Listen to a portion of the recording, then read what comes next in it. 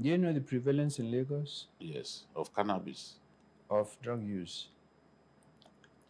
33%. That's frightening. Wow. Between the ages of 15 and 64, which means if you are to take the ages out, it's going to be higher. And I must take the opportunity to commend the governor, Governor Sanwo-Olu. He's doing his best. He's working. His government with the NDLA are working in partnership.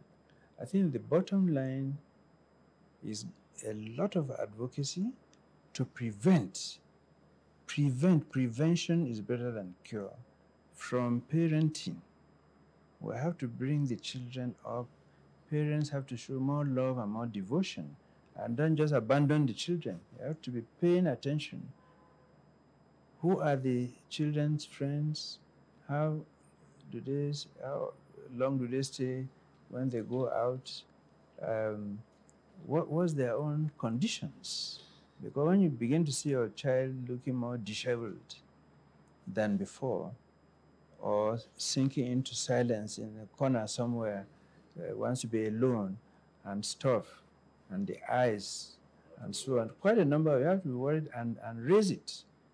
And there should be partnership, that's through PTA between parents and schools, because the teachers too will be observing.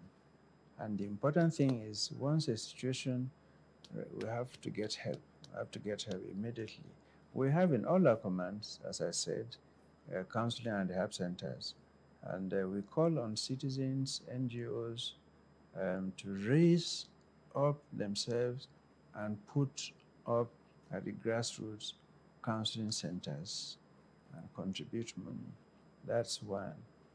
Two, the communities have a very important role to play because that's the destination ultimately, the streets.